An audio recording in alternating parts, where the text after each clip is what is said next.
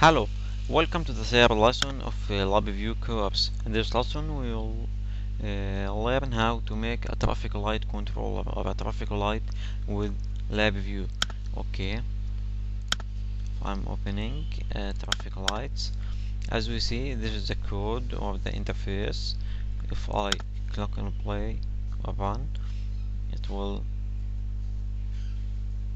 opening one and saving it. Okay, how it is work? If I go to block diagram, and if we try to analyze the program, we see that there is a flat sequence. This first step is for initialization. As we see, if when I, for example, I put any value I want and I click on play, it should initialize to 0 and then it will start.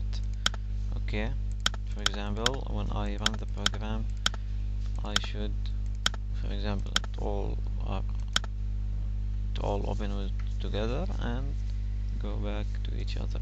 Okay, after I'm initializing it, I'm moving to the third step. I also have a flat sequence, but this flat sequence I put it in a structure way, so I can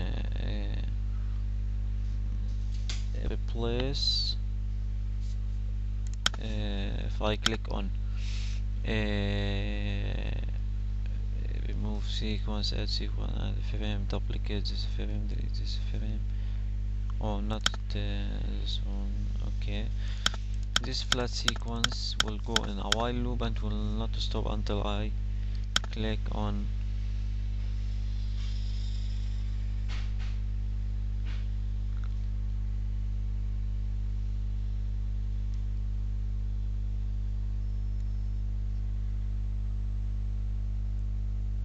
visible items, breakdown, exclude, replace, remove sequence. I have replaced with flat sequence and it will grow up. In this step it will initialize. I have also a case structure from 4 steps. As we see right here, it will turn the red, blue, red, yellow and green. Okay, thank you for watching. Subscribe for more example. Thank you.